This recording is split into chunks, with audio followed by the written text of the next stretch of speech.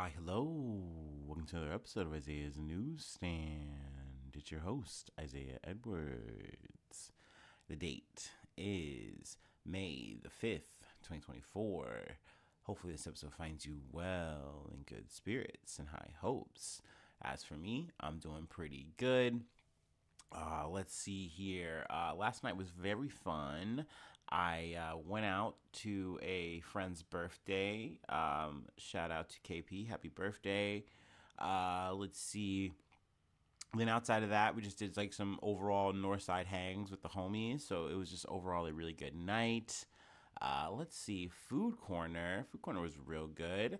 We went back to Tickle Pickle, and Tickle Pickle was back on hit again, and it was very yummy.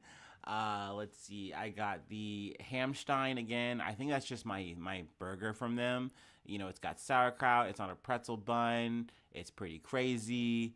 I decided to roll the dice and I added onions and tomato, and that was a good call. I figured it might have made it too sloppy like I had the last time, but at the same time, it was just the right ingredients. It worked out.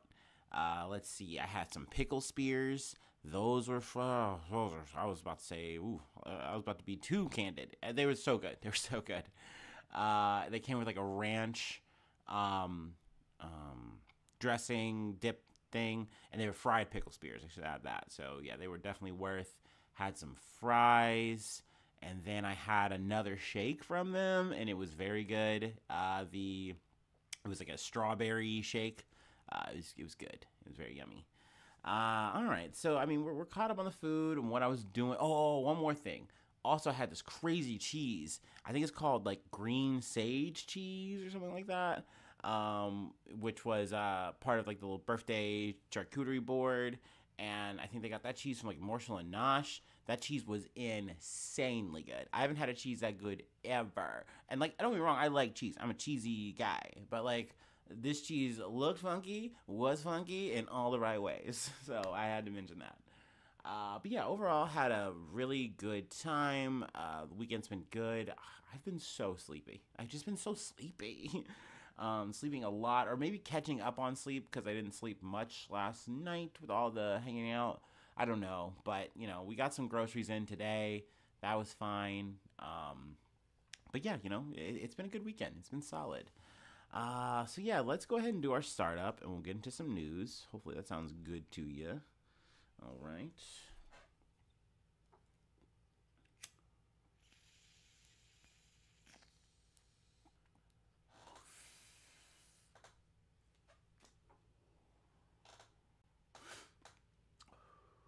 Ooh, actually, shout out to my friend Heather. We did two birthdays. I'm realizing that. And like the haze of last night, we birthday hopped. And I was like, oh shit, yeah. So there was two birthdays last night. That's crazy. Whew.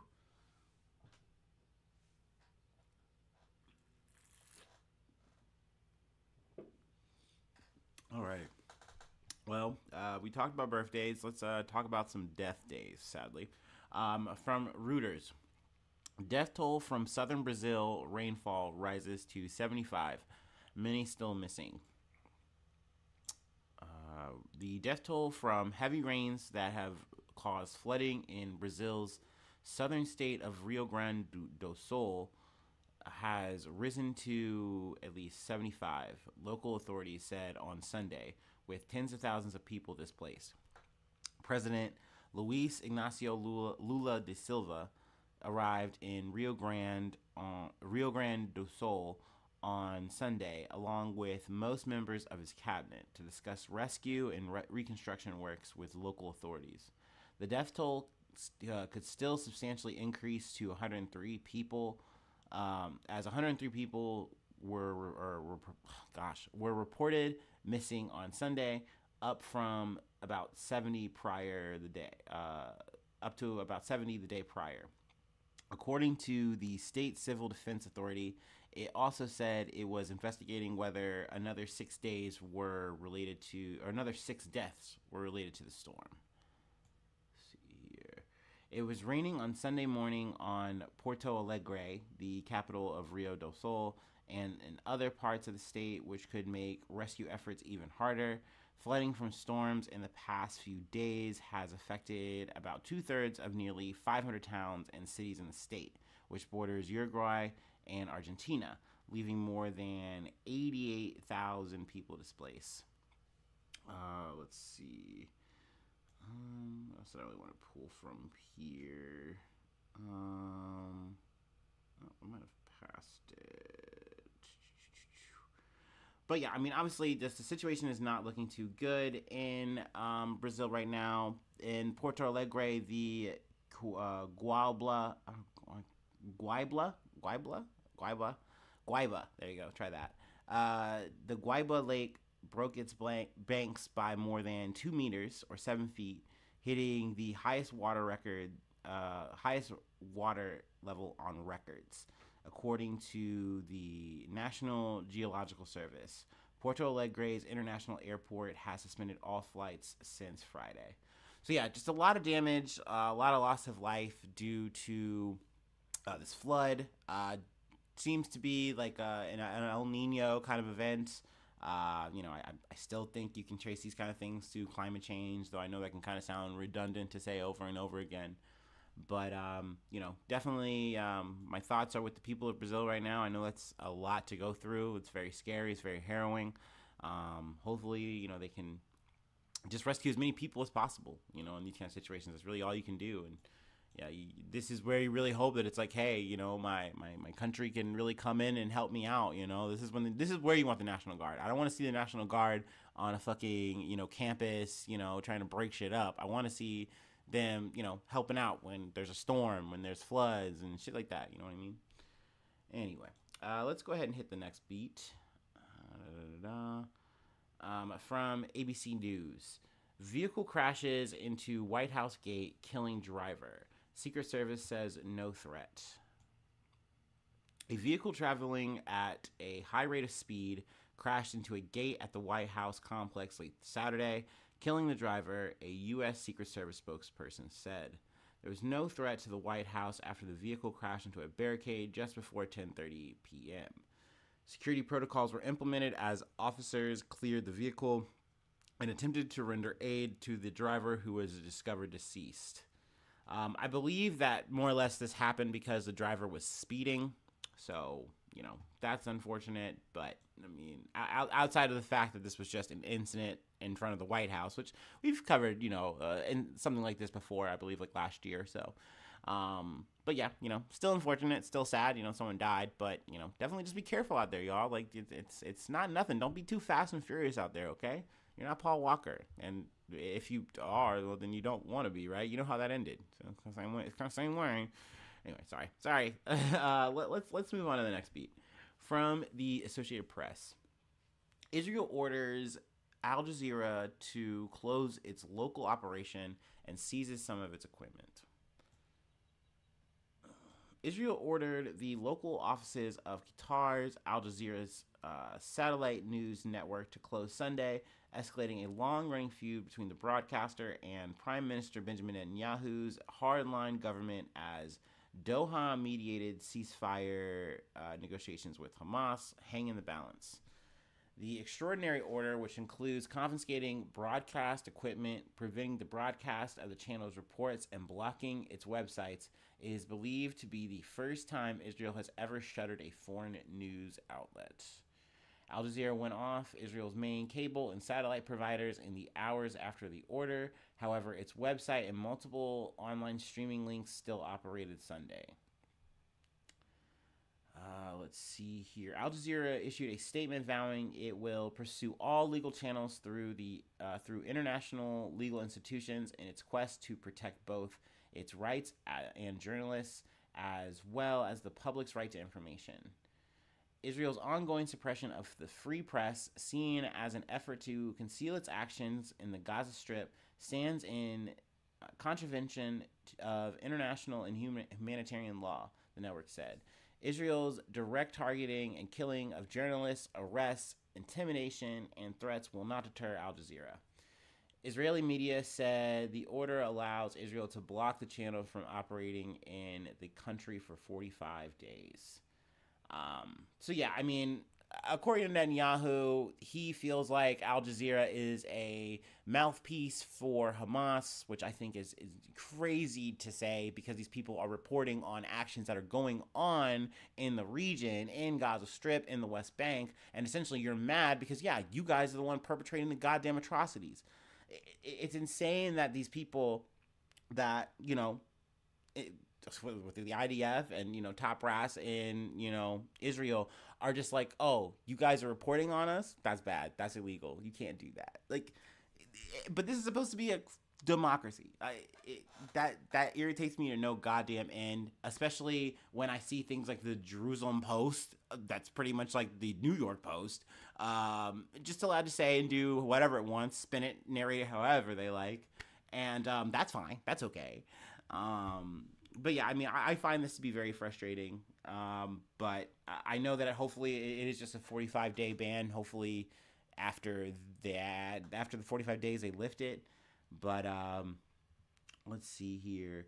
The Israeli government has taken action against individual reporters over the decades since its founding in 1948, but broadly allows for a rambunctious media scene that includes foreign bureaus from around the world, even from Arab nations. That changed with a law passed last month, with Netanyahu's office, which Netanyahu's office says allows the government to take action against a foreign channel seen as harming the country. And see, that's the thing that's just so frustrating, is that, like, oh, the freedom of press and all that kind of shit can just be shifted if we're saying, oh, we have to worry about defending ourselves or this and that. And it's just so weird because it's like as Americans, as the U.S., we allow Israel to kind of have these, like, stop valves of saying, like, hey, we can be a democracy, but we can also do this and do that. And then, like, yeah, that makes us maybe not a democracy, but, like, it's okay. We're close enough. We're democratic enough. And, the U.S. isn't bad an eye to that shit. We're like, oh, no, that's our buddy. That's our ally, just like us. Same. Twin. And it's so weird. It's so bizarre to me that this happens. And it's frustrating. But I just definitely wanted to make sure that I gave it some coverage today. Talked about it a little bit. Another thing I wanted to add.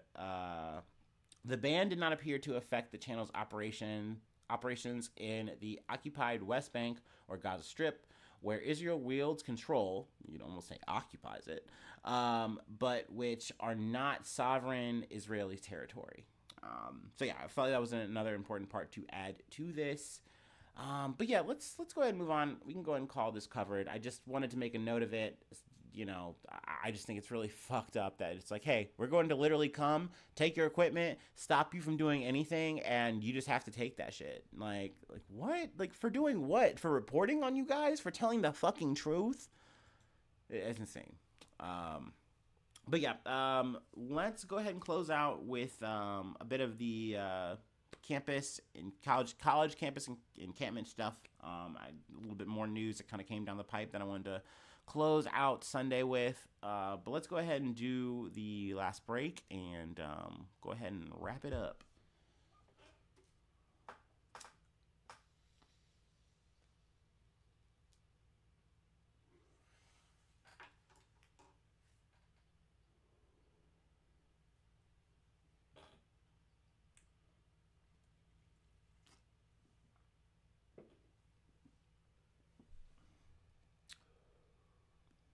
Ooh.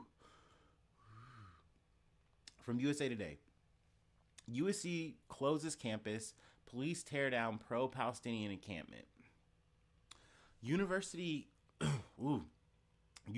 of Southern California officials closed their main campus and brought in Los Angeles police to tear down an encampment Sunday, as pro-Palestinian protests continue to sweep across the nation's universities, and law enforcement is increasingly called in to disband the demonstrations. Despite the demonstrations being overall peaceful, yes, I know you can find some incidents. There are pocket incidents where there are violence, and I still feel like, looking at this across, like, most of the counter protesters are not getting arrested. You're mostly seeing and hearing stories about people who are trying to protest peacefully, for Palestine, and essentially that they're being like, you can't protest here, the rules, we're coming in, we're bringing in the cops, we're busting this shit up. It's been very unfortunate to see, but and some obviously in some ways I'm not surprised. America's real good at that. We're number one for democracy, free speech, yada yada. But it's like, free speech, but you got to do it the right way, okay? Don't be too annoying about it, all right? And then they break it up and they do what they're gonna do. But yes, the encampment on the school's University Park campus was cleared early Sunday morning after scores of protesters pitched tents and erected banners at Alumni Park. An hour before police arrived, a warning was issued to protesters. The UPC has been closed as a result of significant activity at the center of campus. The school said on social media, "If you are in the center of campus, please leave.